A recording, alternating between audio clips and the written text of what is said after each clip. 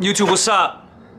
Man, the same questions, different days, same mic, same you, same place, same gym, 3rd Street Barbell, what's up? 3sb.co.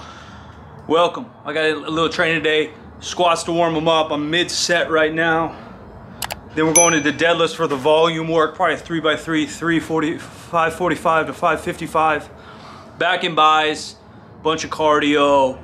You know the gig, same shit, man.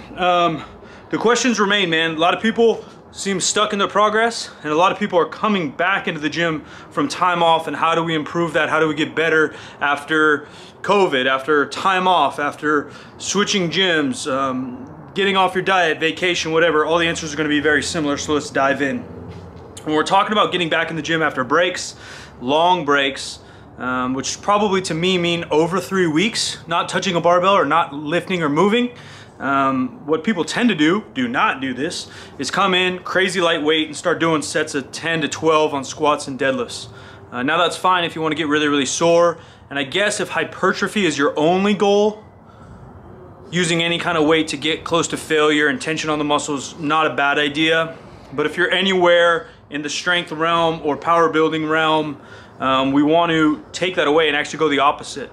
That's when I would go back to my most progressive or my best feeling, where I had the most progress with my frequency, and I would start to work in higher intensities with very low reps. So I would handle singles, doubles, triples, very few sets on the main compound movements, and build back that skill of training heavy, the skill of getting stronger, maybe one back down set. I think KaizenTraining.com, my coaching, has a revamp program.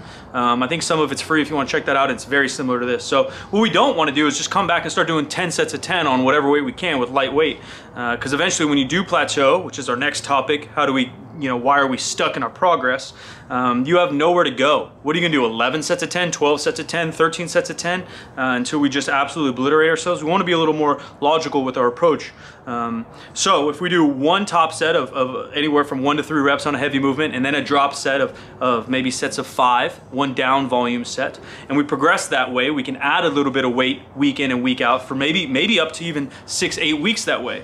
Then when things start to struggle a little bit, we'll still hit that top set, and now we can hit 2 down sets. So we have 3 total working sets on one day. That's, again, if you're squatting 3 times a week, this may look a little different. We'll have some variations involved, and we'll also maybe hit some 3s to 5s one day, 5s to 10 one day, and 1 to 3s the other day, with a variation of some nature.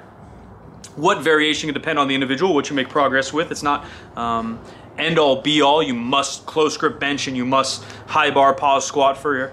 There's a lot of reasons to add variations, and that's part of programming, coaching, learning over time when to implement them. And then sometimes, to be honest, there is no rhyme or reason. Sometimes we just need to handle less weight, and so we're going beltless high bar on a day to force ourselves mentally and physically to handle less weight, because it's our light day on squats if we're squatting multiple times a week.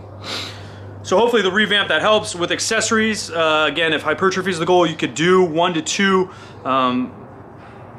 difficult sets, 3 reps from failure, and slowly progress over weeks by adding slightly less weight, or slightly more weight, excuse me, on things like chin-ups and cable push-downs and barbell curls and rows. Again, when that starts to plateau in terms of how much work you can get in or not being able to add weight, that's when I would add another set there. Obviously hypertrophy, being able to gauge how much muscle we're building, or if we're given the proper stimulus, what's optimal, which is a very popular word on TikTok, what the hell, is impossible to pinpoint. We can't pinpoint what is optimal if I'm getting the exact stimulus I need on my lower lat in this exact exercise to progress. So all we could do is try to add a little bit of load or a rep or set a week until we can go up in weight. So I'll do 3 sets of 10, then I could do 2 sets of 10 and 1 set of 11, then 2 sets of 11 and 1 set of, right? And we progress that way. Then we can add a little bit of weight and go back to 3 sets of 10. Hopefully that makes some sense. I know I just rambled a lot. Hopefully you dig something from there. It can help you guys in your goals. Leave your comments below. Be sure to like and follow on this thing. Subscribe, man. Show love. We're on TikTok, Instagram, jamming every day. I want to answer your questions. I still want to help. I still want to show my progress. We're getting after it. You guys see a little bike picture on the Instagram. I got some delts popping. It's not Photoshop, but we're getting there. I got a little bit more weight to lose. I'm excited. I love y'all. Appreciate y'all. New 3SB coming very soon. We will announce it when we can. Stay up. Let's get it.